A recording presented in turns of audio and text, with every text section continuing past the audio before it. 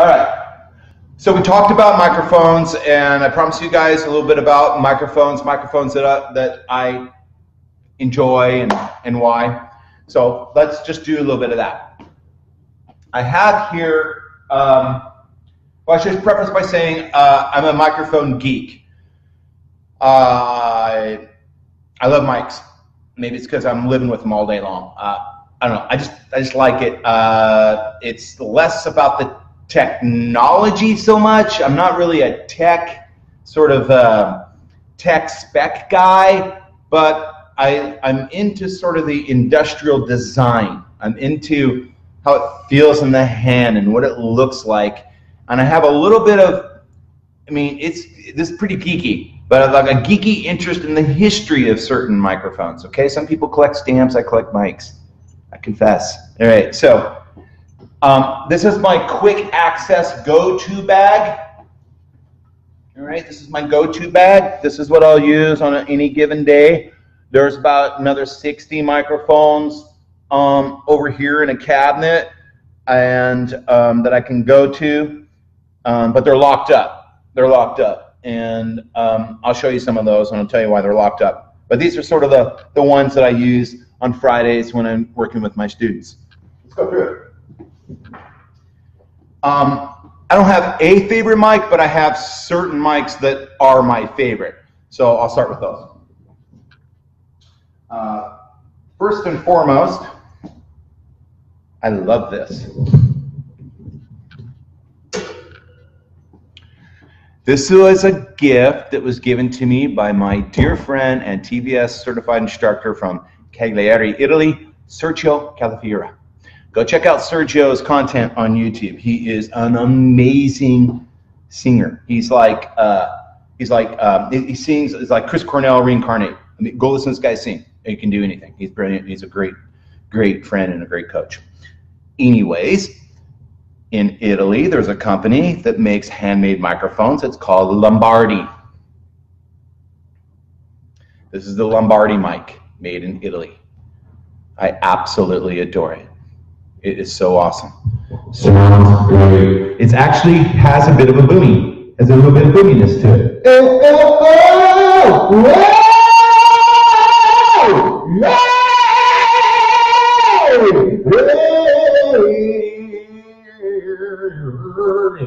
All right, Lombardi, love it. You can go out to Amazon.com and get one. They're kind of pricey though, but love it. Sergio, if you ever see this video, if you're watching right now, love you, buddy, and thank you so much for this microphone. You didn't waste this on me. I use this thing all the time. Absolutely love it. Next.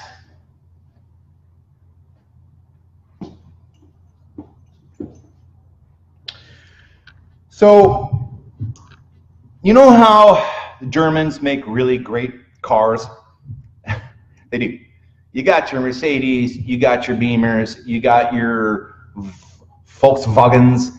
I mean, just the engineering in Germany is just the best in the world, really, in some regards. Well, you guys may not know this, but Germany is really super famous for making cars, and they're also really super famous and have a great history of making microphones. The greatest microphones in the world, arguably, are German microphones. That's another reason why we like Germans. Right. You got your Neumann, a Biodynamic, AKG, which is not German, it's actually Austrian, similar. And then you have Sennheiser, okay? This is the Sennheiser, or sometimes we call it the Sen. This is the Sennheiser E935. This is, you cannot lose with this microphone. Apart from the fact that it has this beautiful cobalt blue color to it, which I just think is beautiful and lovely, it sounds killer.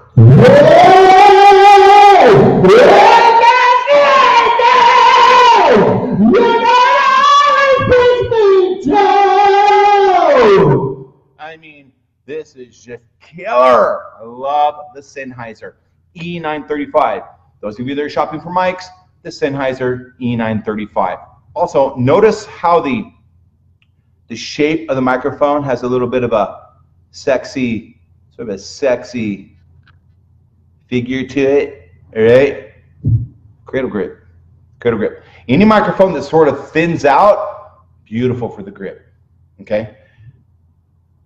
On behalf of myself and all teachers and students, Sennheiser, thank you for making wonderful microphones through the years. We all love you so much. I told you I'm geeking out over here. This is fun. All right, so what's next? This is a cool microphone. I love this. When you're collecting mics, it's cool to, for me, to find mics that are rare, like from little tiny companies that you wouldn't hear about unless you sort of dug around for it on the internet, okay? This is sort of one of them. This is a company out of Latvia, okay? And these guys are really awesome. They treat me well, and they're good friends. I'm in communication with them from time to time. This is their microphone called the HH1. This is the HH1 from Latvia. Latvia.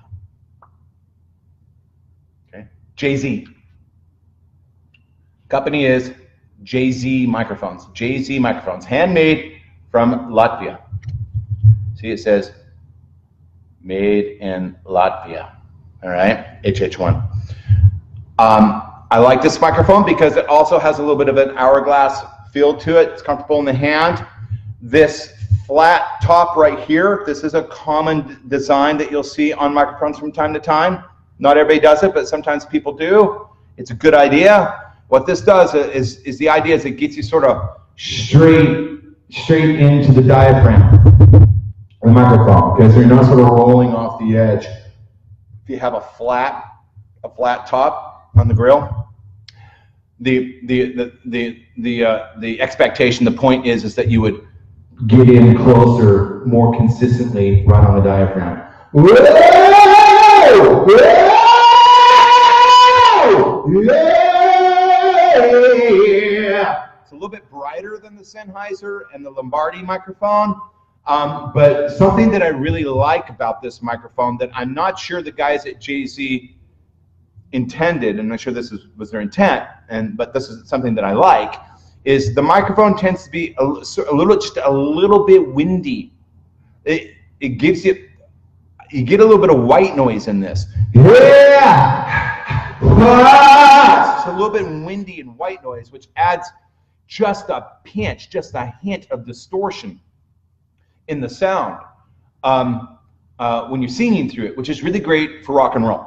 Okay, so if you want a really awesome, any of these mics are great for rock, but this is also pretty cool. It has a little bit of white noise in it, just a touch, in a good way, and it makes it have a unique sound. And it's handmade from Latvia with lots of love. All right, next. I had this one a few days ago. Hi, Rosanna. Hi, Belinda. Excuse me, a few weeks ago. I also collect vintage mics, older mics from the 70s and 60s, 70s, 80s. It's a mic I purchased in Seattle at a pawn shop. This is the EV SRO627B. All right. Whoa! Whoa! Whoa!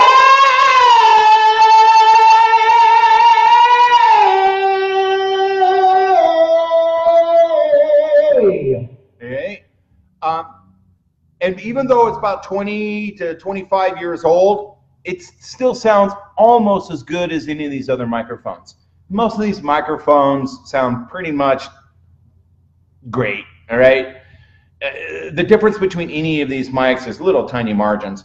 The reason I like this mic is, again, notice the really thin shank, right? It's light, it's nimble, it floats, it's like a wizard wand. And that's what I want when I'm holding a microphone. And it accommodates my controversial cradle grip position as well. And I like the metallic finish, like the silver, sort of silver metallic finish. All right, this is sort of like the mic version of a chromed out Harley. All right, Absolutely love this thing. It's small, it's light, it sounds killer, it's old.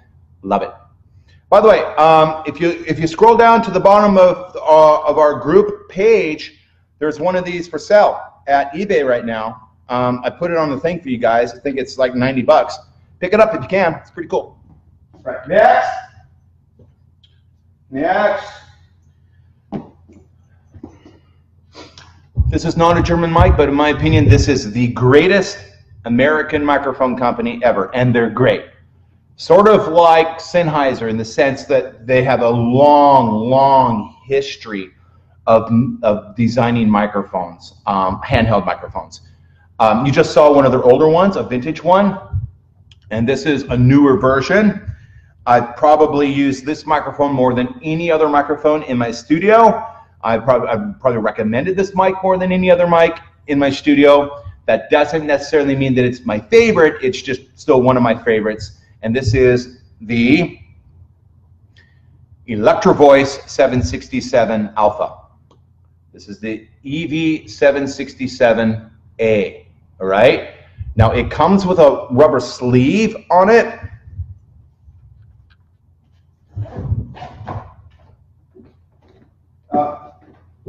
I thought I'd grab the sleeve, it's not in there. But anyways, I had a little rubber sleeve in here, I pulled it off. Why? Because if you pull the sleeve off, it gives you a thin shank, and again, I get my wizard wand, it's light and floaty in my hand, it works for my grip, okay? Now, something that I absolutely adore about this microphone, and that is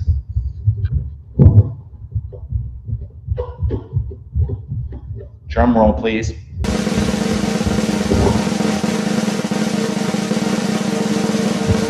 The diaphragm. Look at the size of that baby. Look at that. Look at that. Big diaphragm. Of all these microphones that I have, the EV767A probably has the biggest diaphragm. Generally speaking, not necessarily true, but as a general rule, if you get a big diaphragm, what you get from that is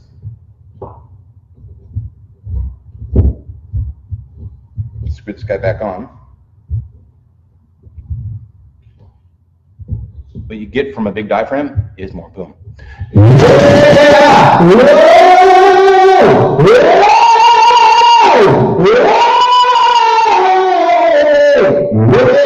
Over all the microphones that I have here, there is no microphone that gives you more boom behind it. So if you want to get boomy and get some meat and get nice amplified low overtones in your EQ, the EV767A is very unique in that way. All right, it's the boomiest mic in the collection, and that's just makes it sound like God. It's just great. So you get into your head voice and you get a little extra amplification of the lower frequencies. That's a lot of help, and feels good in the hand. That's what she said. Keep going. Let's see, what else we got here? I have a cheap Chinese karaoke mic that I give to people that are, looks like they're going to drop it, so I give them this. All right. It's not one of my favorites. This is a special edition, all silver AKG D7. This is an Austrian microphone. AKG is from Austria. Apart from the fact that it's absolutely gorgeous, it sounds killer. So, like Sennheiser, similar to Sennheiser and the German mics, the AKG comes from sort of the same culture where they don't engineer crap. They make good stuff, all right? So I recommend the AKG D7. If you can get a nice pretty chrome one like this, go for it.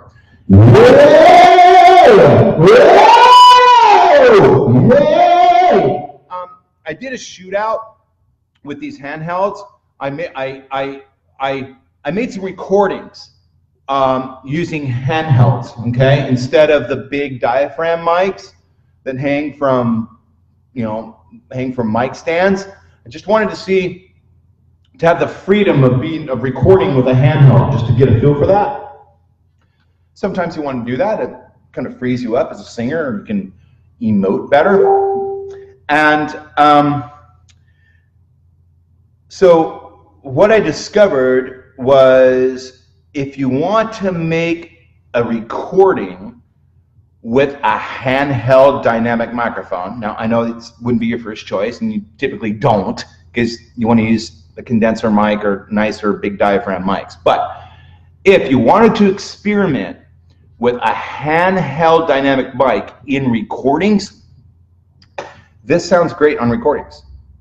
It's sort of washed out and wide. I don't know exactly why. Maybe someone like Draven could explain that, but it sounds really great in home recordings, and it looks gorgeous. All right. Now, I have some fun stuff I want to show you guys, and then we'll go, okay? I got some sort of unique boutique stuff. My friend Mark Piro at Placid Audio makes handmade carbon microphones. And this is the carbon mic. Look at that. Designed to sort of sit on a mic stand. All right, that is my Placid Audio handmade carbon mic. Absolutely gorgeous. I'm talking to Mark right now about making one that's more of a handheld, that has ergonomics to it, that's thinner, with this sort of metallic copper industrial design. All right. For some reason, I'm not hearing it. I think I have a little. I think it requires power. That's why we can't hear it. But I want you guys to see it. This is fun. Check this out.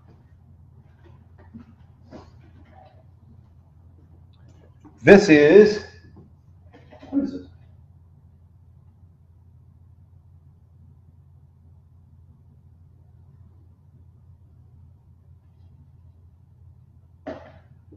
Unfortunately, I can't read the name of the company on the box, but this is similar to Mark's carbon mic, similar to Placid Audio. They would consider this to be a competitor, and this is a salt shaker. Okay, it's a salt shaker. It's a salt shaker turned into a microphone. And yeah, over here, over here.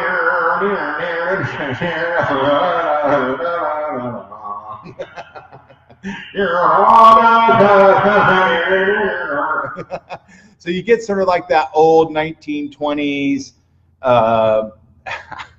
radio sound to it, I guess.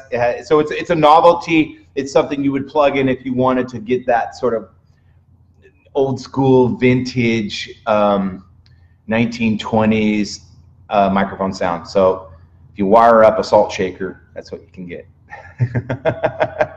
Now that was worth the wait, you gotta admit, that was pretty cool. All right, let's see here. We're almost out of time. We are out of time. And I'm gonna show you guys one more microphone, okay? And those of you that are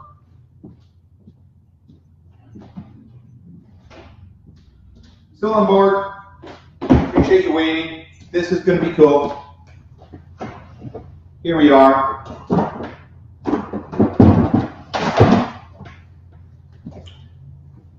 This, I'll show this to you, the last one here. This is a company out of Portland called Ear Trumpet Labs. Go to eartrumpetlabs.com and you will see, I think, the most beautiful handmade condenser microphones in the world. Now, I don't know if they're the best or what have you, but they sure are gorgeous. Look at this. I mean, this is, if you want to make microphones a work of art, if the objective is to make art, okay, as well as a microphone, that's what these guys are doing. It's quite obvious. Take a look at this guy.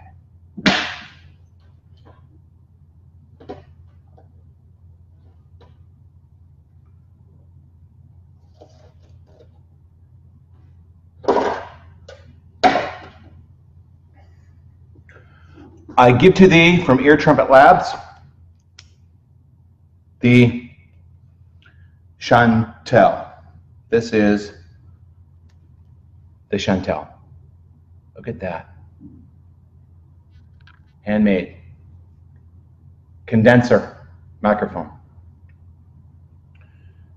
Sort of similar to what Mark Piro's doing at Placid Audio. Sort of like this metallic, sort of it's like a steampunk design microphone. This is the chantel. They make many different kinds. Something's kind of fun about this chantel is, see this?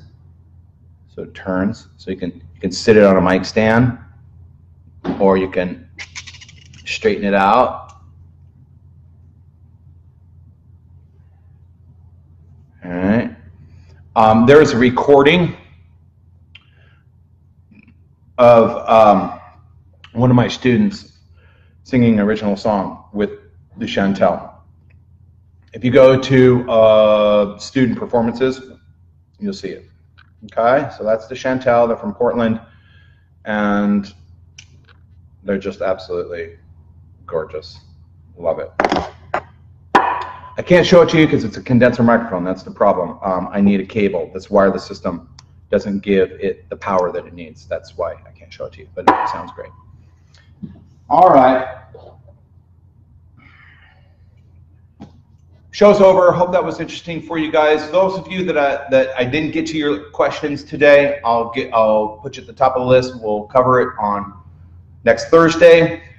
Those of you that are interested in training and becoming a better singer, I can pretty much guarantee you that if you train with my program, the book, The 4 Pillars of Singing, and on the course, and you do the routines inside, you do the integrated training routines inside, and you practice and you get after it, you will get results.